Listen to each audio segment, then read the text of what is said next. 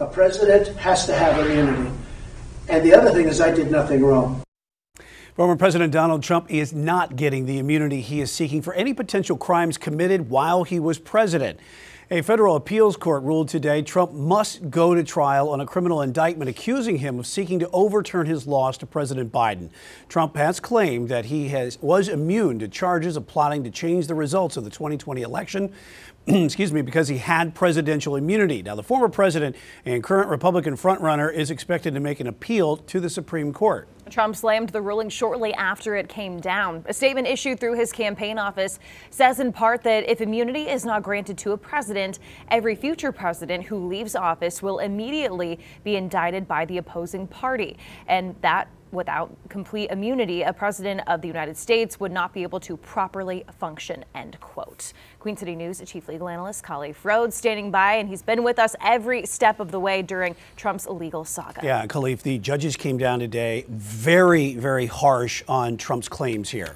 You don't have to look further than the first 3 pages of this opinion. It's 57 pages. I looked at every last one of them. But if you want to know how a judge feels, you can look back to their original arguments. I already knew what was coming. But this opinion, the first 3 pages, it says it clearly. Today, we affirm the denial of the district court judge for the purpose of this criminal case.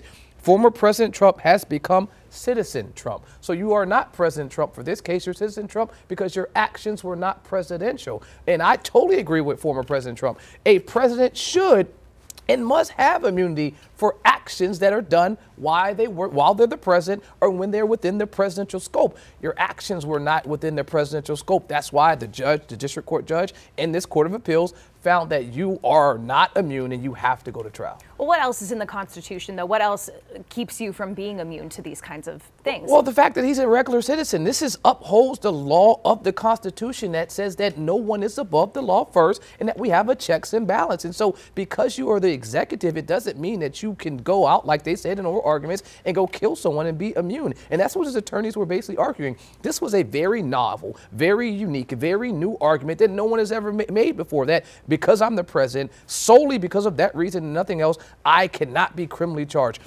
There's precedent for civil cases. There's precedent for doing things within the scope of the office. But there is nothing in the Constitution or case law that says the president, by solely being the president, cannot be criminally charged. Nowhere ever found, and it wasn't today. The Supreme Court, I don't think, will not even touch this case. I think they'll make a decision to punt because it will allow them to dig into political waters that they don't have to. The court has spoken. They can go back and say, the Court of Appeals already spoke. We don't need to touch this. They can open themselves up to do that, but I think that would be a mistake. Yeah, you talk about the Supreme Court there. Trump admittedly says that he didn't think he was going to win this type of case, but it is about delay, and that's what he wants to have. But he may have misstepped. And the next step for the Supreme Court would be another delay. He may have misstepped, though, because think about it. Last week, the court, Chuck, in D.C., decided to push the case. It was set for March 6th. Then she moved it. She was waiting on this decision. Well, we got a decision now. She could put it right back on the docket. It would be extremely rare for the Supreme Court to accept this case because they don't have to touch it. For these other cases where you have other courts that are making decisions regarding him being on the ballot, stuff with abortion, stuff with affirmative action, they have to dig deep into this. This court was unanimous in their decision in deciding that the Constitution was extremely clear that it doesn't give you protection solely by being the president to have immunity. It was well written. It laid out the foundation and attacked his argument every line of the way. And so I don't even think the Supreme Court wants to address it, let alone they won't even grant cert. If they grant cert, I would be entirely surprised. All right, and as we know, we've been following this for quite some time now. Just one of many cases that we are keeping our eye on. Khalif, thank you.